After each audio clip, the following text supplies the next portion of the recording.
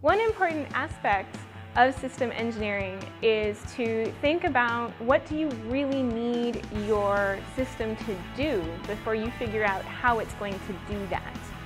We have a limited set of resources when we are building a spacecraft, when we are operating a spacecraft, and those resources include money, how much time we have before we need to launch, or how much time we have when we're operating it, the mass, how much power do our instruments have, and how much do we need to set aside for heaters to keep an instrument alive in whatever the conditions are that the spacecraft is going to experience.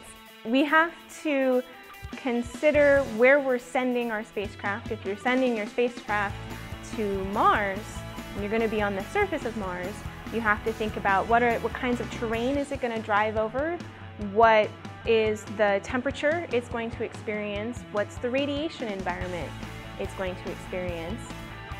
Any portion of the spacecraft as it's going through its design may realize that it needs more than what it thought.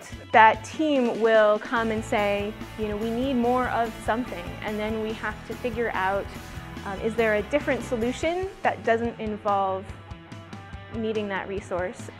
We have to do a trade-off of what do we lose if we don't make that change?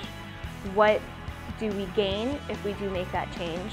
And that is a big discussion. It can be a low-level conversation between a subsystem of the spacecraft.